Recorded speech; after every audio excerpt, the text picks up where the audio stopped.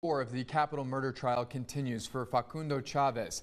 Chavez is charged with capital murder for allegedly shooting, beating, and killing El Paso County Sheriff Deputy Peter Herrera back in 2019 in San Elizario.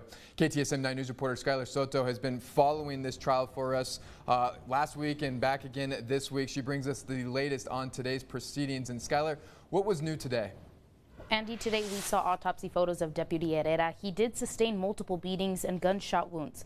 Court did start around 9:15 this morning, and the state called 2 more witnesses to the stand. The testimony that stood out the most was from the chief medical examiner, Dr. Mario Rascon. Dr. Rascon testified that Deputy Herrera had blunt force injuries to his forehead, cheekbone area, and his nose.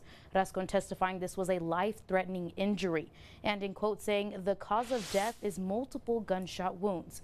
Now, after seeing the autopsy photos, Dr. Rascon pointed out that Herrera sustained at least 4 gunshot wounds, and you could see the entries and exits of some of those bullets. Deputy Herrera had his left kidney removed, and he also experienced damage to his heart, diaphragm, and his spine. Now, the state rested, and the defense wanted the verdict to go directly to the jury, and the judge denied it. Now, after recess, the defense was set to call their first witness to the stand, and an argument ensued about documents that the state wanted to review, and in doing so, the judge decided to adjourn for the day, and it will pick back up tomorrow at 9 a.m. And for a recap of today's trial, you can find it over at our website at ktsm.com.